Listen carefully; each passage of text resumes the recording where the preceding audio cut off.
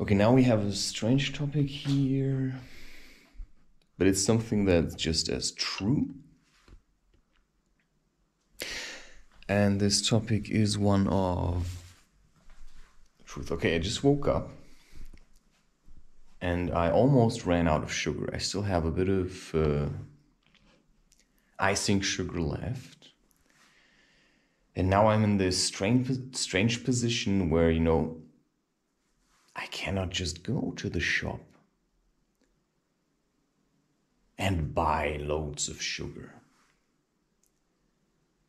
And then you could say, well, that's very bad for the industry because if we don't sell sugar, right, we don't make enough money.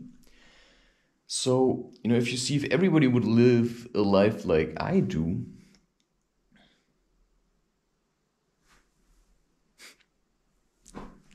right? But you will never get everyone to live a life like I do because now, apart from the fact why I am where I am and my own personal circumstances, there will always be children, let's say there's a child born into a family and the parents are like the super yogis and they know all about tantra and they know all about how to eat and what to eat and when to eat and whether or not to hold hands in public, and they know about energy flow and they stand in connection with nature. There's no guarantee that their child will do the same thing. Because their child needs to make their own experiences in life. And when the child would choose to simply go back into society and to be an accountant and to just work in such a way, then that is just the way it is. So parents can only teach a child to a certain degree, and then they have to let go and just let the child do what the child wants to do. And you will never stop being a parent. And that goes for the crack whore that may have forgotten that she ever gave birth to a child and dropped it off at an orphanage or something. And that goes for the 75-year-old woman that started telling herself that she hates her children because she's unable to open up to them. Because maybe she is like this kind of, kind of a hipster spiritual woman, but her children are different. It's just very hard to maintain a loving relationship. So, I'm in this strange position. Should I take this jar, go to my neighbors and ask her for sugar? Or should I just not have any? Because that would be the more honest approach. Because who am I to come to you and ask for your energy? I mean, if you would come to me and say, hey, Christopher, do you need sugar? And then you would give it to me, then I would know you have something to give. But if you don't do that, then I have to assume that you've just got nothing to give. And there are simply people who have a lot to give. And then the question is, should I have a woman by my side who also has a lot to give? Or should I have one by my side who has nothing to give? Sure, I mean, if I imagine myself with a woman that's like super flexible, knows how to do yoga, wants to practice tantra and all of these kinds of things, it sounds very beautiful. But maybe that's just wishful thinking.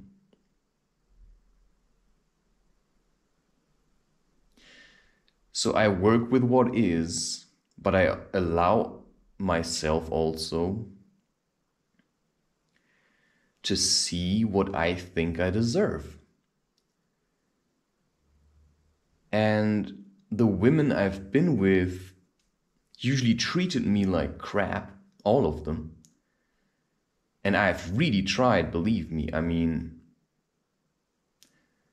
I've brought a woman that was pregnant with a child and she didn't know who the father was because she was on drugs at a party.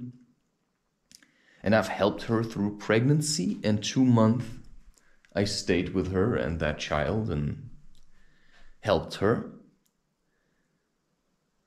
because the birth was hard, and I just stayed there and took care of her. And then 2 months after the birth, I left because she was still squeezing me for more, but I just had nothing to give. She was just squeezing me for more juice, but I just had nothing to give to her anymore. And that was at the point where, after all those weeks that I spent with her, emotional outbreaks and her instability, I'm just going to say, I had my own instabilities. But I kept it kind of to myself. I mean, I just did what I felt like I had to do. I don't want to appear like overly saintly, because if you'd ask her, maybe her perspective would be different. But I still did what I did. I went out of my way to help her. And it was when I had this feeling, I wanted to fast for 6 or 7 days. And I felt weak 3 days into it, like really weak. And I received no support from her. I remember how I was sitting on the couch and I felt weak. And she was standing there with her child. 2 months after, I helped her get through childbirth. I was the one that drove her son home because she was taken by an ambulance. I'm just saying, I did all of that. And then I was sitting on her couch on my 3rd or 2nd day of the fast, and I felt, because I've never done a fast like that, I felt overwhelmed and weak. And she looked at me and said, maybe you should rather invest your energy into us than to sit on the couch and fast. So she was telling me to throw overboard my own spiritual needs for whatever reason. So, in the end, she felt happy to be strong and see me weak, and she dumped on me immediately. And 3 days later, I left. And 3 days after that, I came back and told her that I broke up, and it came to her as a shock. And she just gave me more crap.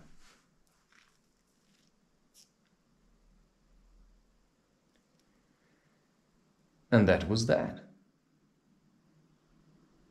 And then once she wrote me an email and said, do you want to come back? And I said, no. Why would I come back? I mean, I liked it. The idea. But I also was in that position where I could just leave. Because why would I ever go back to that? I mean, because it would be exactly the same. I would go back and it would be exactly the same. But it wasn't my mistake.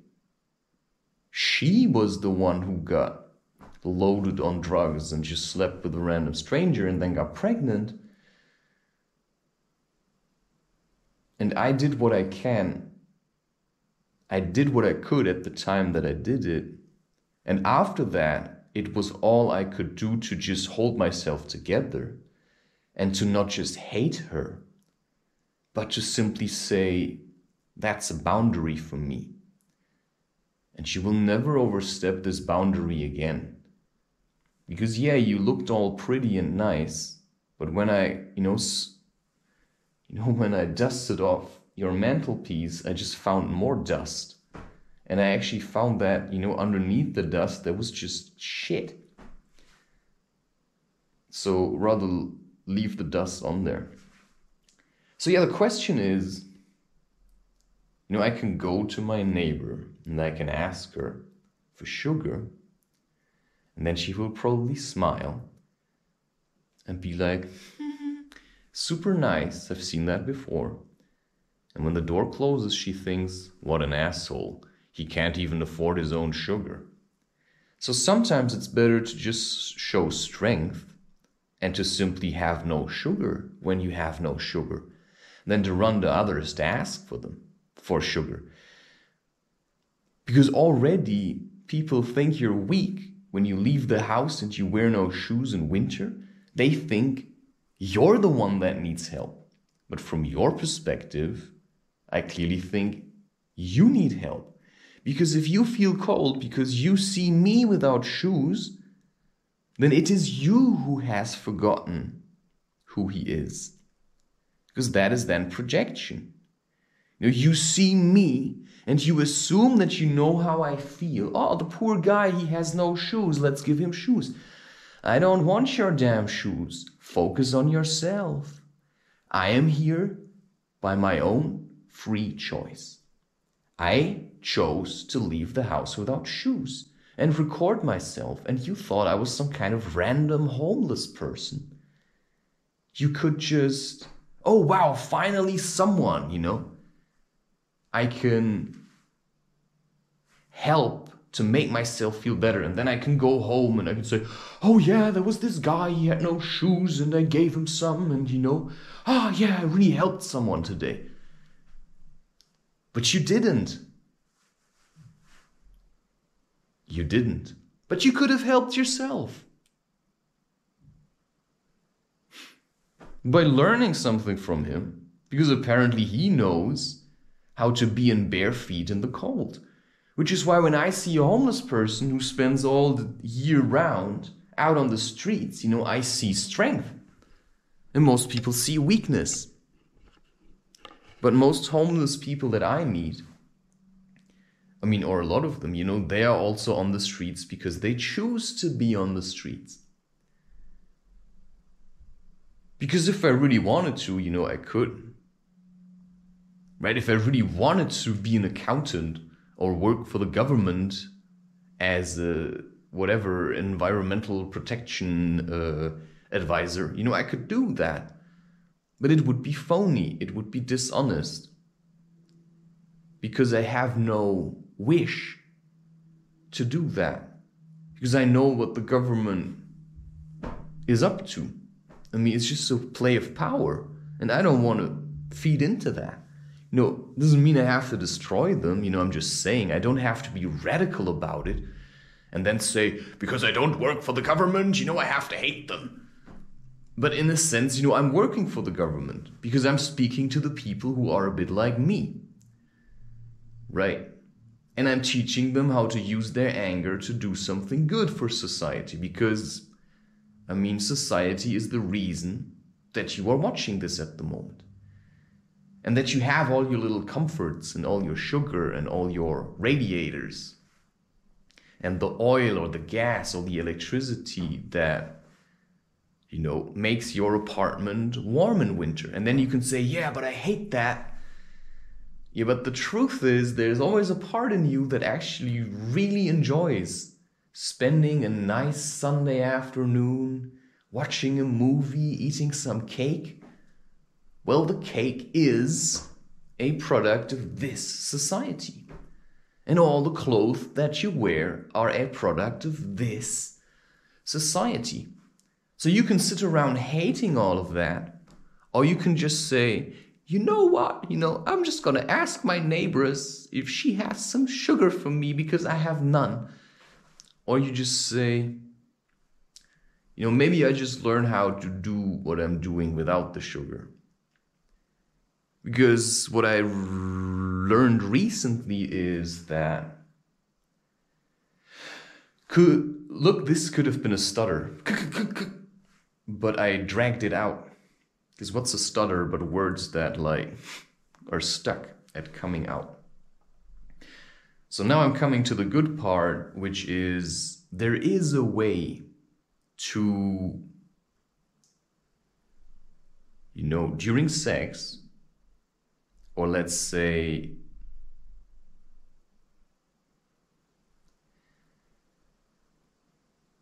during orgasm, a man has the ability to, instead of, okay, I come from a history of watching porn.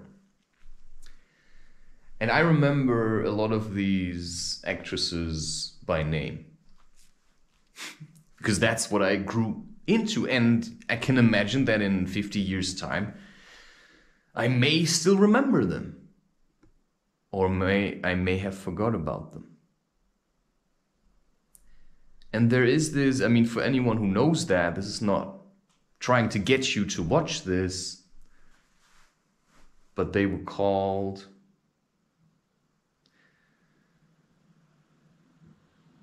yeah, I'm going to keep that to myself.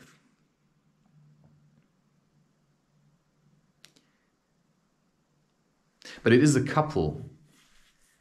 And she's like Pakistani or something, and he's, I don't know, because it's a weird thing. Sometimes you never see his face.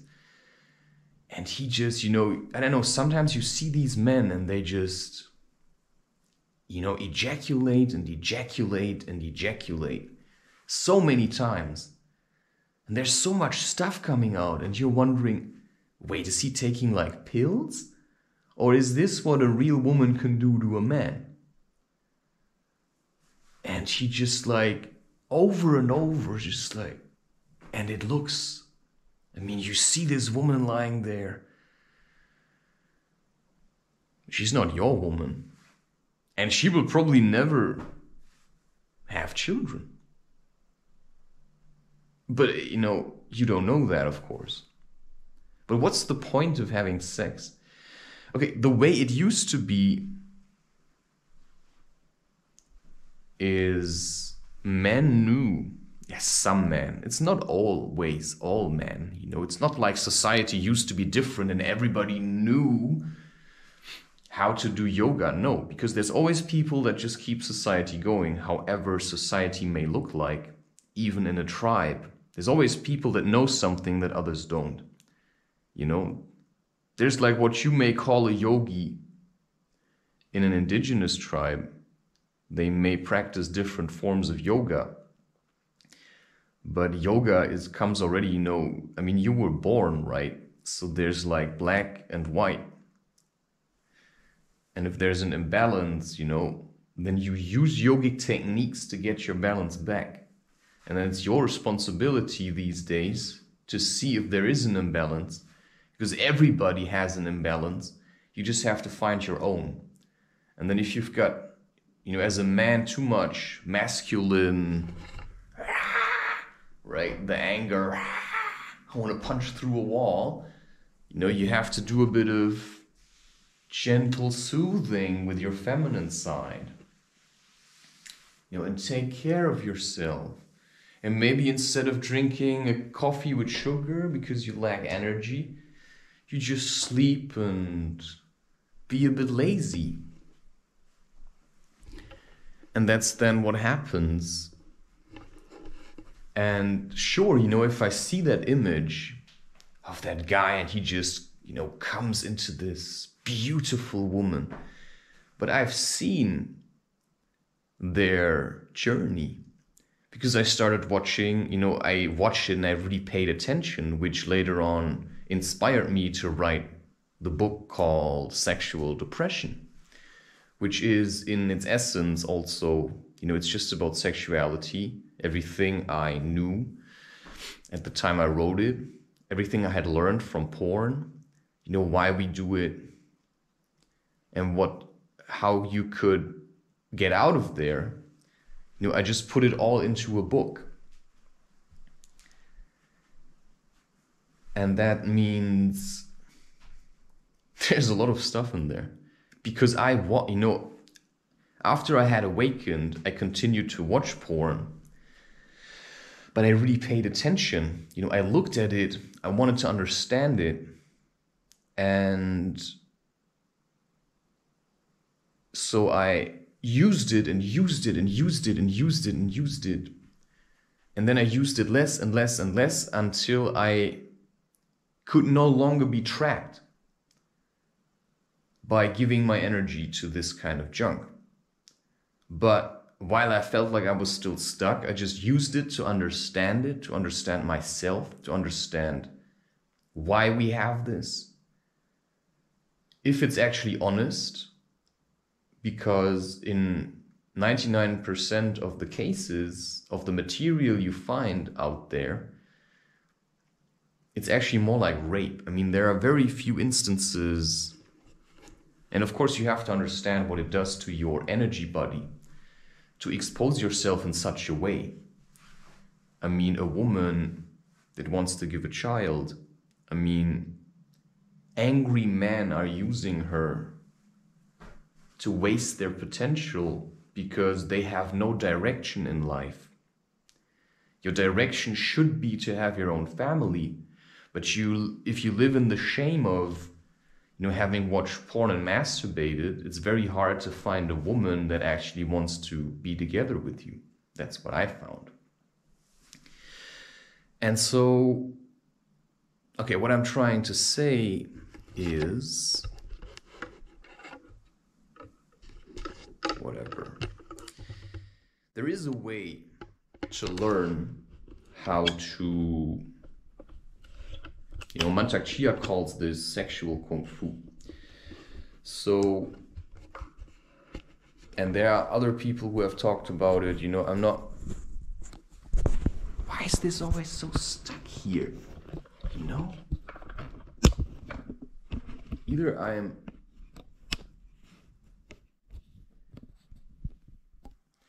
yeah, there's certainly a part of me that starts to get annoyed by recording myself. So I'm also glad if this can stop. I started to realize it. There's a part of me that really needs a break from putting the camera onto myself, which is why this idea, wherever it came from, is just a stroke of genius.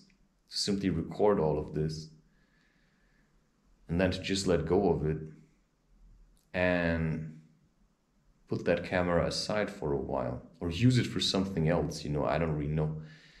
Or maybe, you know, I really need this and it's really important that I do it. but it's certainly burdensome. So there may be people who just felt like they wanted to do porn, and they do it to help others. Because if a woman does porn, these women kind of did help me, I think, to get through life, because I had something beautiful to look at. And, you know, whatever somebody does, there's always choice involved. And that's just how it is. Life spares no one. If you find yourself in such a corner where you do porn or you watch it, that's just how it is. But you can always change that. I mean, there are porn actresses who stopped with porn, and then they talk about it, and then they say, I think it's terrible. And then they sit there and they have a body and have enlarged breasts, but they just accept it, and they just say, you know, you can do this in a different way, and that's just then how it is. But if you're really stuck in darkness, you know, that may help you for a while. But I wanted to learn how to preserve my energy, how to keep it inside, and how to feed other things that I find actually worthwhile, that are healthy for a family. Because let's say you meet a woman and you have a child together and you are still stuck on watching porn, it's going to be very hard to give your family what they need. And that was clearly also the point. You know, this woman had a point, absolutely, to a certain degree. Only while I was there, I did not watch porn. And if she would have been a little bit nicer to me, I would have stayed. But she just never gave me any space. She just never gave me any room. She just tried to change me into someone that I was not. You know, people asked her, you know, what do you think that he walks around barefoot everywhere? And she was unsure what to say to that, because she paid too much attention to what people thought. Well, too bad, right? In any case, I left. And I learned that Mantak Chia is teaching people, you know, how to, during an orgasm, instead of shooting your ejaculation, you know, in shooting the energy out of your body by ejaculating, you know, you channel it, you pull it into your body, and that requires a lot of strength of will. And I would say probably of the entire human race, that's 1%. It's just speculation. But from everyone I know, nobody knows this. They just release. But I wanted to hold it.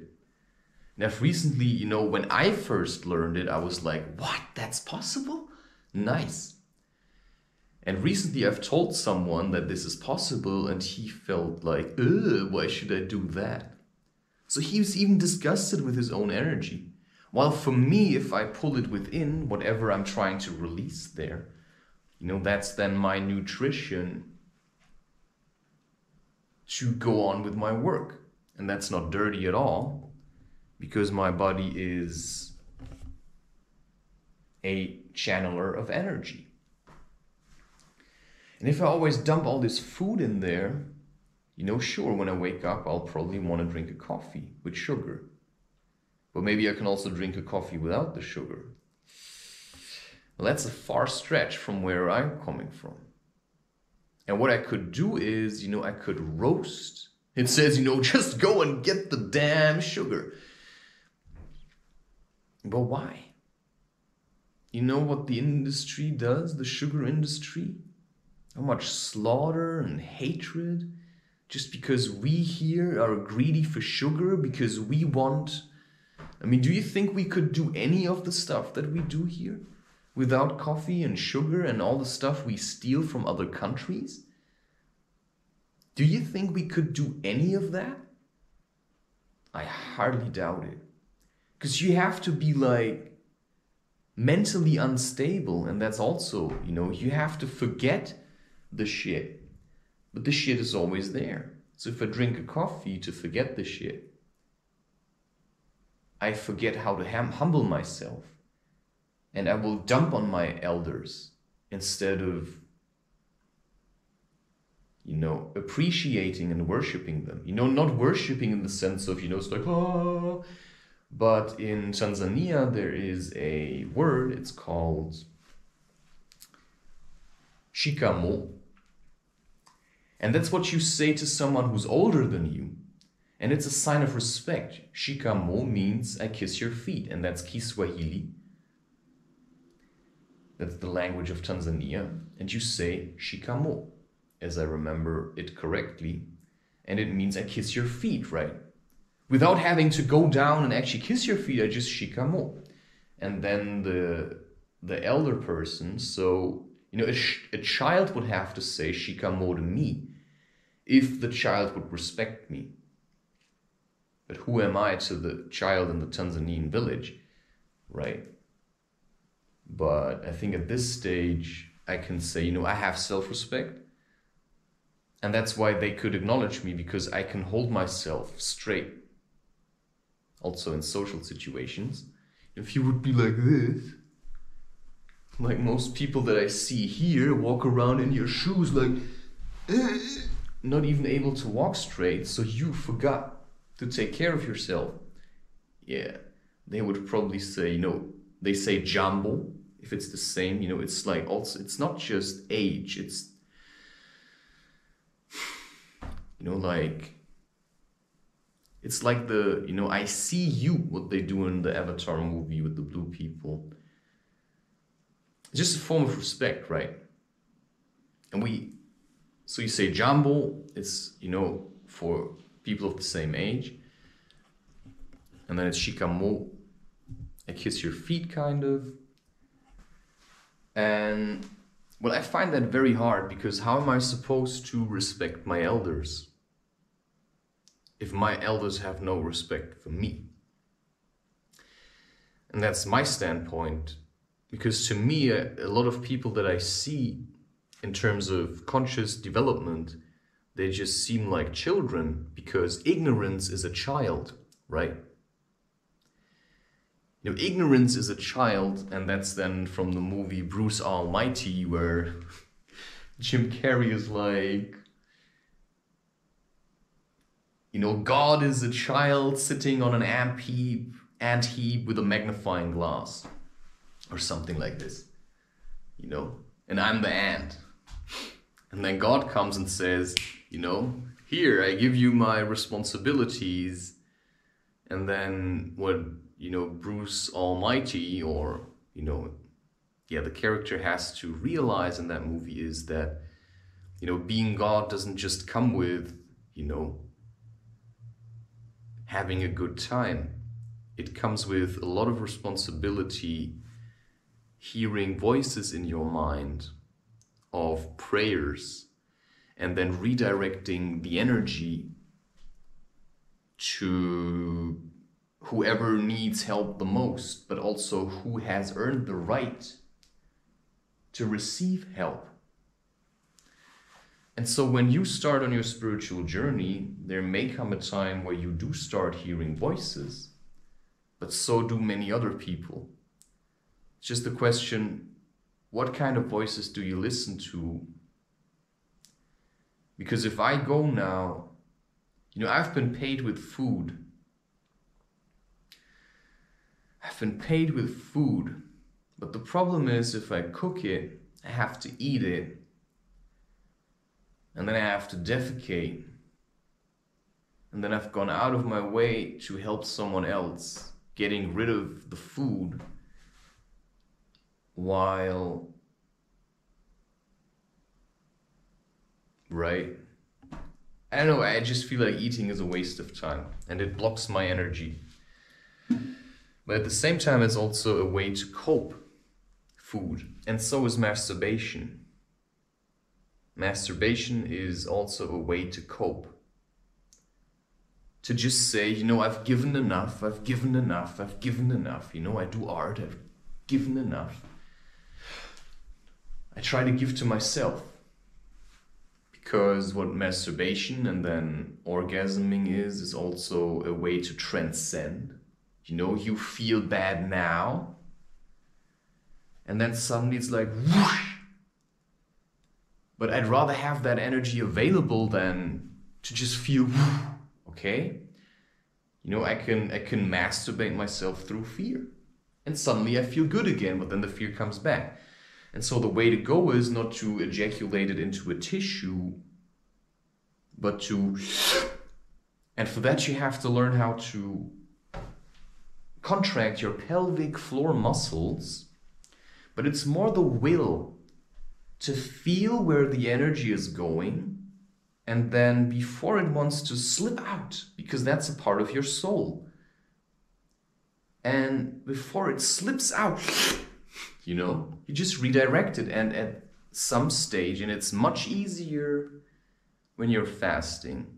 What I've learned is that if I'm on a fast, when I'm fasting, I stop the urge to constantly masturbate and ejaculate. Just stops.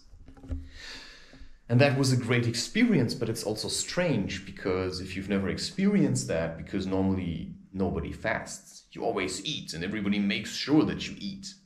But at some stage, maybe it would be a good experience to just know how you would feel like if you wouldn't eat for 7 days or 6 days. Just make sure you have an irrigator at home to flush your colon once a day with lukewarm water. You can even make chamomile tea, and then just make sure it's lukewarm, right? You don't want to burn yourself. So between maybe 30 and 36 degrees Celsius.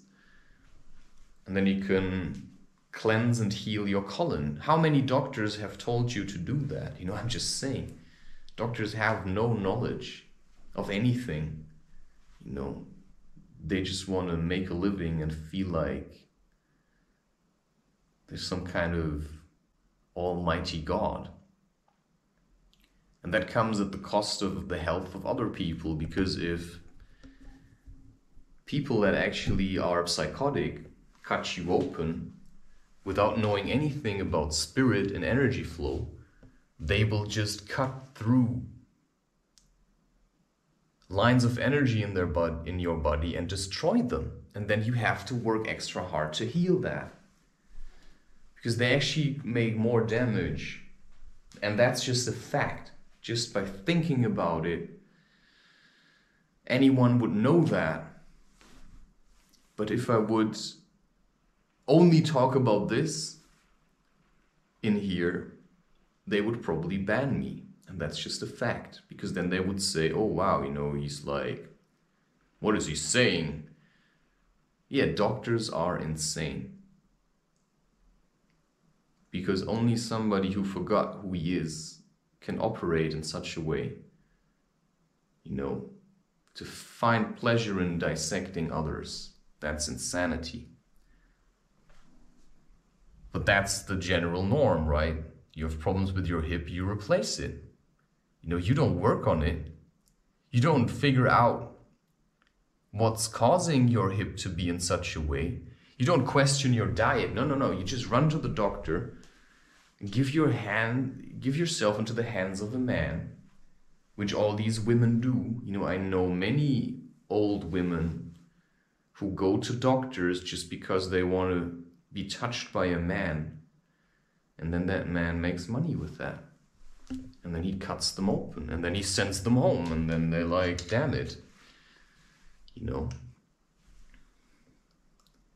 Instead, they could have gone hiking, strengthened themselves, learned how to cook, sorted out their own emotional stuff, be either okay on their own or open up to a new relationship with somebody who, you know, law of attraction, resembles them a little. So there are many different ways of living your life, and I just decided, you know, I'll rather learn from who came before me. But I'll never have it all together. I'll probably keep some of my quirks just to remember where I come from. And maybe then the children that come after me, they will, hate recording themselves just because I did it. Yeah, my father, right? And they would say something like this. My father was always with his camera and, he could have spent more time with me. Oh yeah, poor little child. Didn't get all the attention that it wanted. Yeah. And the same happened to me then. And so I want to learn from the mistakes that I can see, if a father is too focused on earning money and getting rich. But you can never give everything to a child. And some children don't even want it. I always had my own way, and I always felt like I knew where I wanted to be. And I also tried to get away from my father most of the time, because I felt like he wanted to control me and tell me how to live my life and what to do. But I just couldn't allow that to happen. And in that sense, it's like that story Siddhartha, where he leaves his family home to just travel and be like a traveling monk.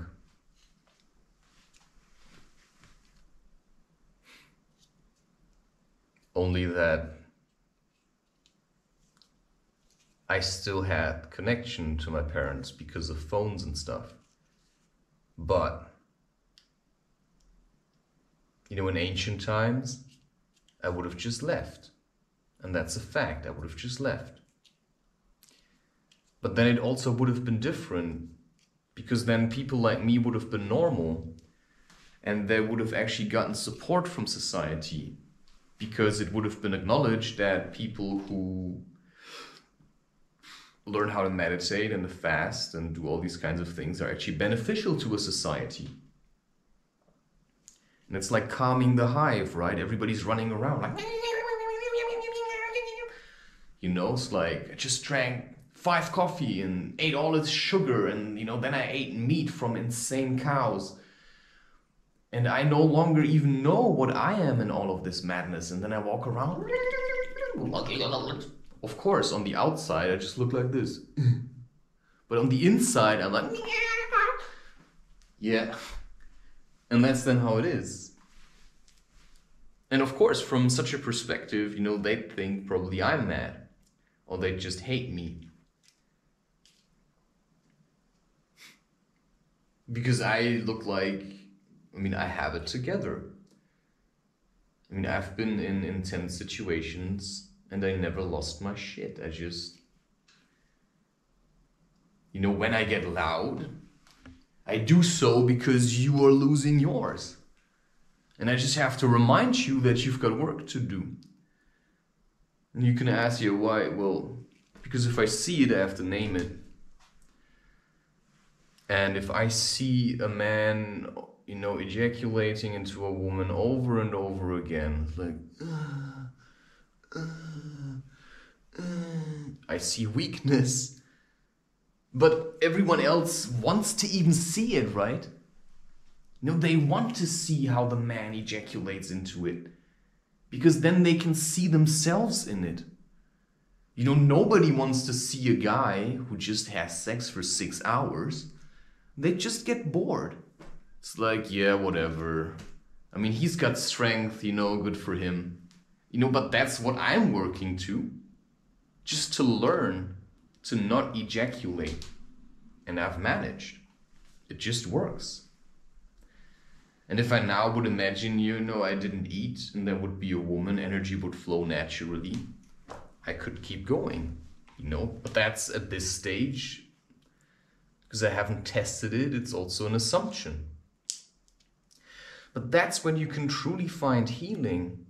And that's when I don't have to go and have ayahuasca or drink ayahuasca or take LSD, I can just transcend myself and the woman that I'm with. And then we find incredible bliss and peace just with the two of us. And all we need is maybe a bit of water or tea or some fruit. Or maybe you don't eat at all. And it's also probably better to do it on an empty stomach. So that, you know, you don't feel like having to defecate or pee all the time. But of course, to most it's just a strange concept. But I guarantee you, people want to even see weakness because they themselves are weak. And if they'd see strength, you know, they would just start to hate that because it would show them how weak they are themselves. And because, you know, they're living life in this kind of, you know, I'm super strong, they can never, right? We're doing good, we're science, you know, we're like, yeah. And then, of course, all the sugar and the coffee, and then some people take, you know, that's just amphetamines. That's heroin, that's all that stuff that we put into ourselves that gives us the feeling that we're powerful. I mean, if you smoke tobacco, you feel like, yeah. But let me take that away from you. And then just observe you for 1 week, you know. I'd see your weakness then. As long as you have your smoke, you're like super strong. As long as you have your sugar, you're like super strong. As long as you have your coffee, you're like super strong. But if I take that away from you, suddenly it's like, I need sugar. I need it. Yeah, and then you walk around and you start shouting at people. Yeah, that are symptoms of withdrawal, my friend. It's like Aang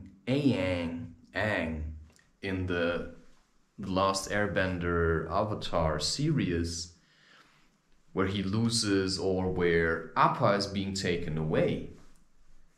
Now, partly one source of Aang's happiness is probably also Appa, right? So a lot of his strength also comes from his companions. And then,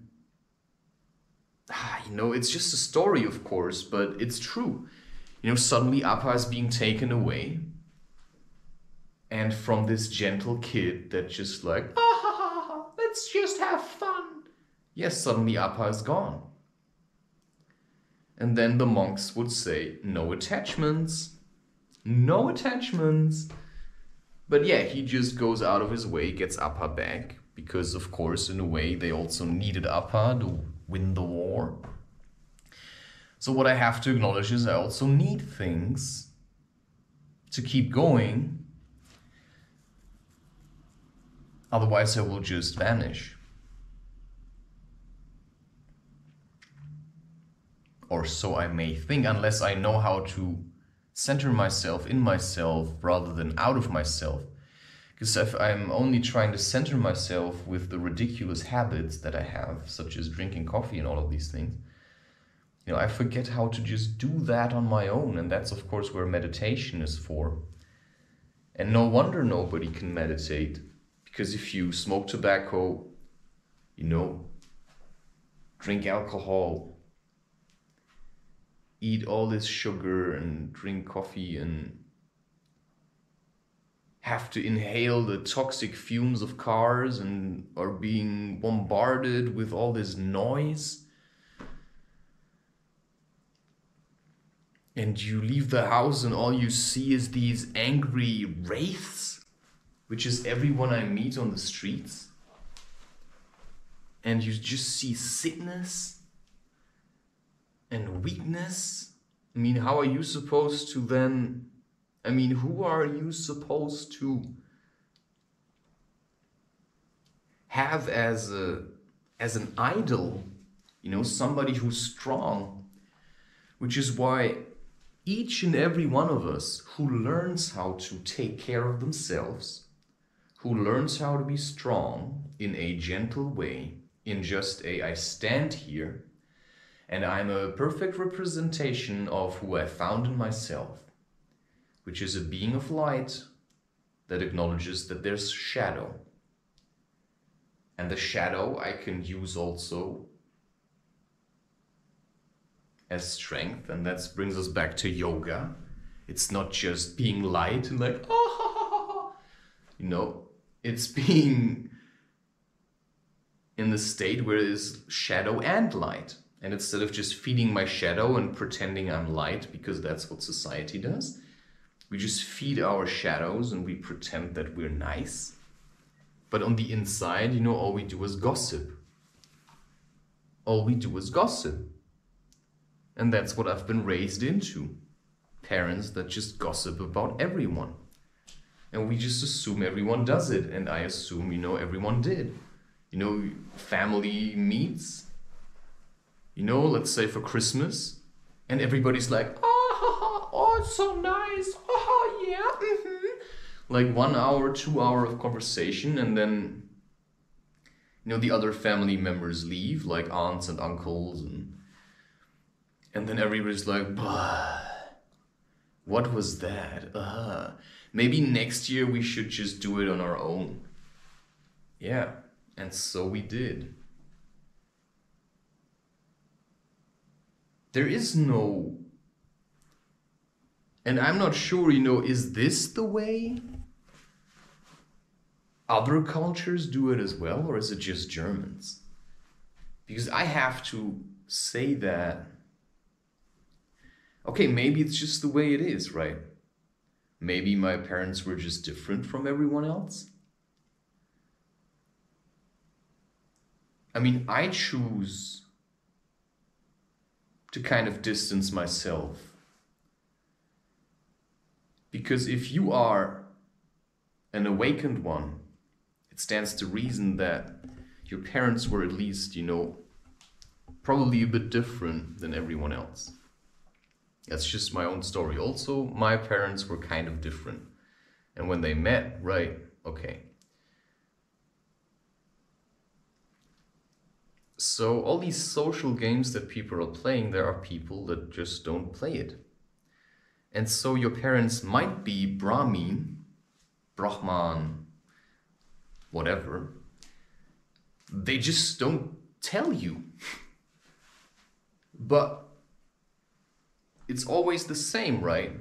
You think you're enlightened, but who's gonna come after you? So was Alan Watts enlightened? Who cares? I mean, he had children, he had family, but it was said that he had sex with whatever his patients were. But if you have children and a family, I think, you know, I'm not sure about it. Should you be denied to have sex with whoever you want to have sex with, just because people say that that's the way it has to be? Because if a woman cannot catch you and hold you as a man, then sure, you know, I'd get bored myself and I would look somewhere else for what I thought I was looking for.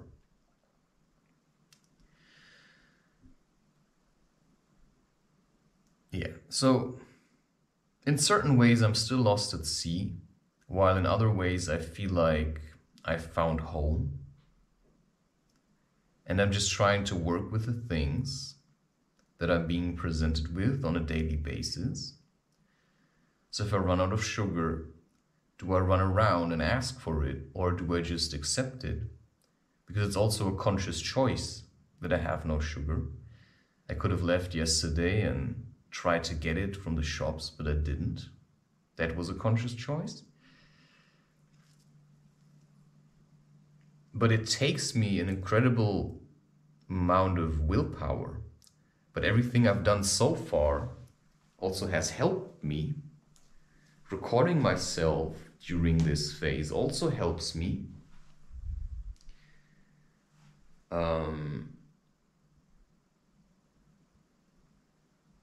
And of course also learning to find strength from other sources, such as what I'm doing.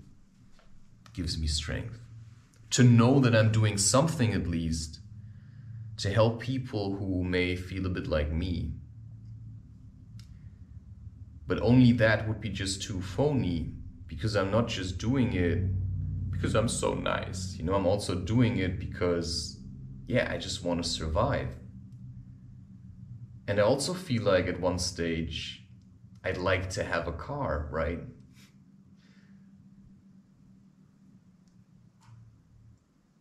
But at the moment, it's just so far away. So sometimes you have to sacrifice things for some time. You know, I've been sacrificing sex.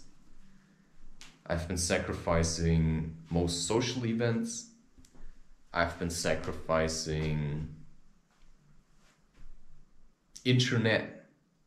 You know, my time I have on the internet. I've been sacrificing the time I spend with porn. You know, and some of these things I'll get back. Possibly, but never in the same way that I had them. And this is what I did, you know, I just let them go. And part of it, why I let it go, was also so that I can learn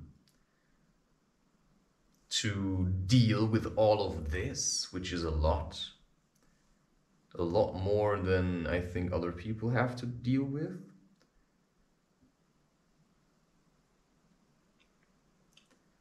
And I just had to take responsibility for who I am and my own abilities. But sure, if I don't drink coffee, you know, maybe that's just also a way of being humble. And maybe after I hit the record button that, you know, you hit it once, it records, you hit it again, it stops recording. You know, maybe I'll go and ask my neighbor for sugar. You know, just to have a reason to talk to someone. And to just say, hey, I'm still there, you know. But at the same time, I often have misgivings about these things, you know. Because I have the feeling we'll never really be friends. But I also sometimes like to just startle people a little, but at the same time, maybe it's just good to leave everyone alone. Just show that you can do it yourself. Because if I go to you, you know, I'm like a beggar. And for me, it's just a game. But she may really struggle in there. And I really had to be left alone sometimes.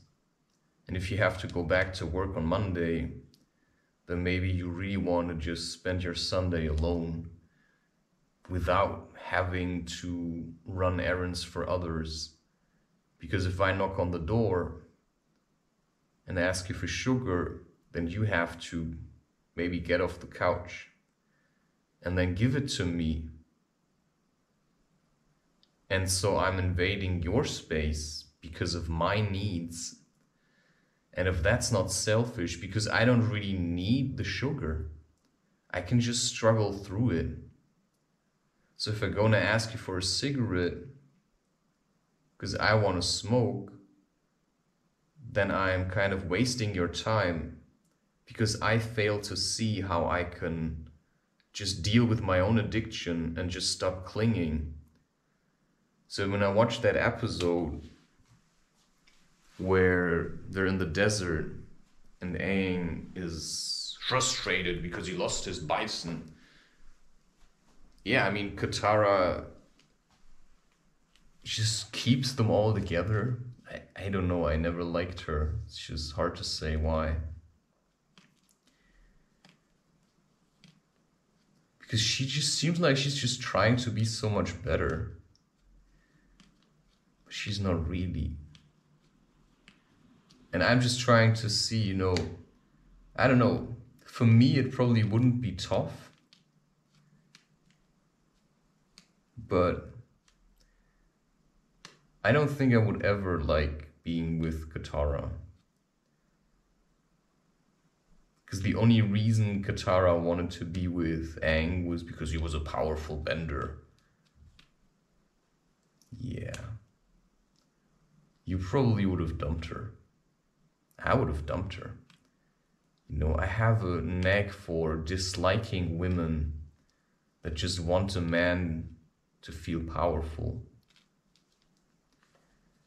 You know, I have a knack for women that are in need of help. I don't know. That's just the maiden in distress, right? The damsel in distress. So yeah, rather than asking my neighbors for sugar, you know, I'll just wait till I get to the real sweet stuff, which is then, you know, what a woman would give to me without having to ask for it. And that's what I never had. I've never been with a woman who wanted to just also please me because she was happy to have me. You know, every woman always acted like I was a burden to her.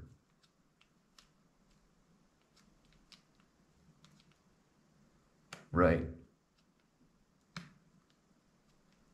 And I just got sick of women that would just stab me in the back.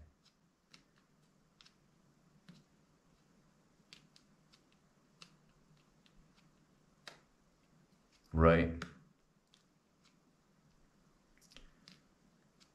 And that just came at the cost of being alone.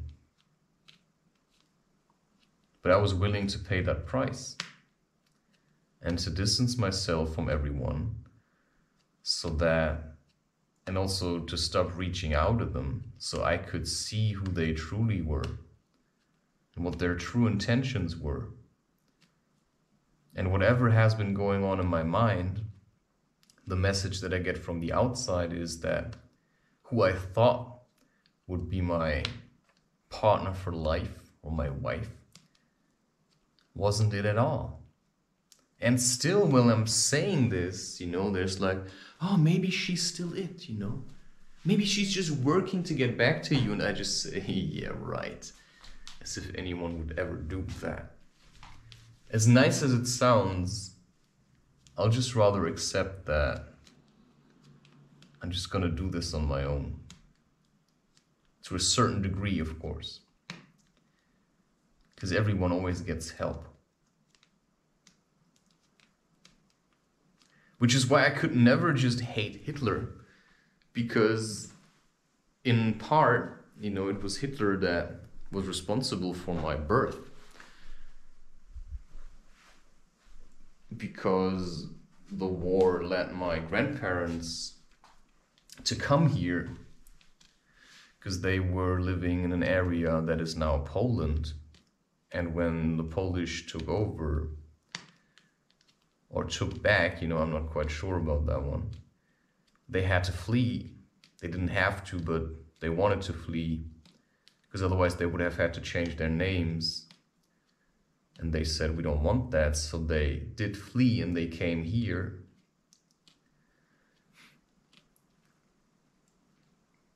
And then my grandparents met. And then my parents met here. I mean, just one part of my grandparents from my mother's side. And then they met and voila. Here we are. And here I am. So I'm alive because Hitler did what he did. And that sparked a whole lot of other things. And of course it wasn't just Hitler, it's just who we dump it all on. You know, there were lots of people. And my point is also, the whole world watched it and sat by until they said, now it's enough. You know, it's like seeing children and then you realize they're having a fight and you just wait, right? Until somebody gets hurt enough so that they learn the lesson and then you say, now it's enough. You could have intervened before, but the truth is probably we learned the best of experiences. And I mean, you would think Germany has learned their lesson, but discrimination is still a problem. You know, discrimination is still a problem. I mean, I've been discriminated against.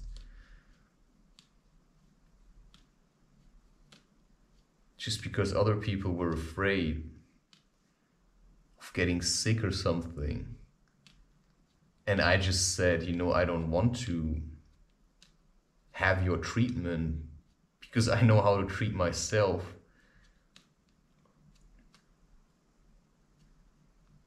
And I had to take a lot of crap for that. And of course I was right to refuse it, this treatment. So everyone who accepted it was weak. And then you can use words like solidarity to justify what you're doing, but solidarity is an empty word, and you can fill it with whatever you wanted. Because if solidarity, you know, works for their cause, then it also works for mine, because there was no solidarity for me from the people that wanted me to be an expression of their ideas of solidarity. Which is why, yeah, I wrote a book with a friend called The Dignity of the Unvaccinated. And that's what it's dealing with. Cheerio. Right? And that's all there is to it. Just because it's uncomfortable doesn't mean you cannot talk about it. And you cannot be open about it. Because unless you are, it will have, you know, it will hold you for the rest of your life. And that's just a waste of time. And that's just what I think. So I'm working on the hold that sugar has on me. And it's a challenge, to say the least.